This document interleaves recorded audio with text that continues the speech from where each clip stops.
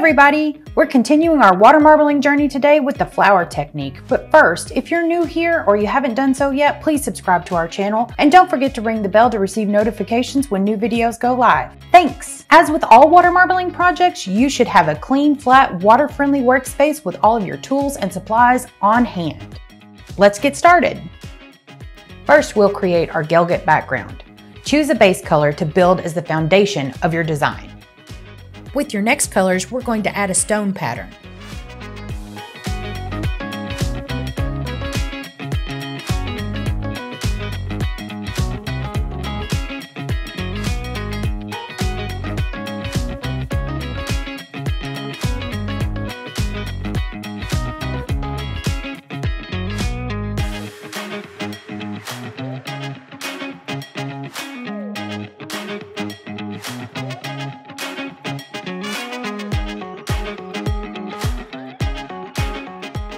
Use a marbling stick to create your Gelget.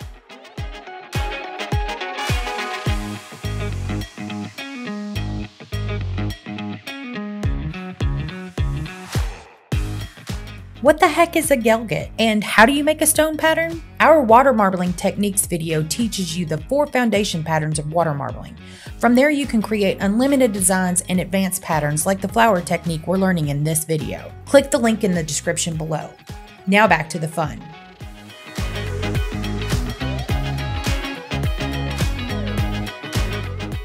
Once you have a background you love, start building your flowers.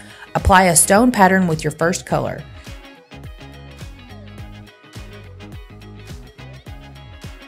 Keep adding colors to layer the stones.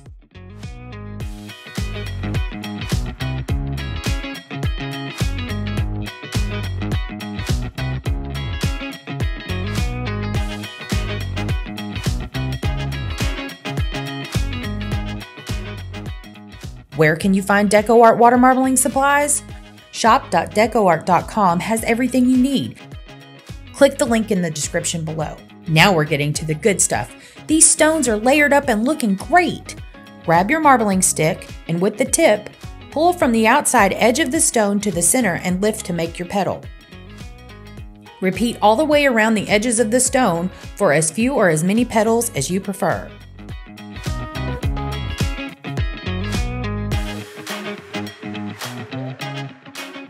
To add a cinder to our blooms, squeeze a small amount of DecoArt water marbling acrylic onto a palette surface. Dip the tip of a water marbling stick into the paint and then dip the stick into the center of your flower to add the finishing touch.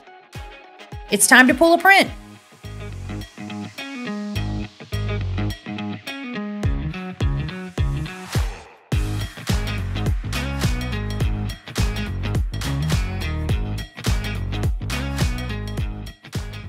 Do you like the multi-flower prints or the single large flower designs? Let us know in the comments below. We can't wait to see all the fun and funky florals you create.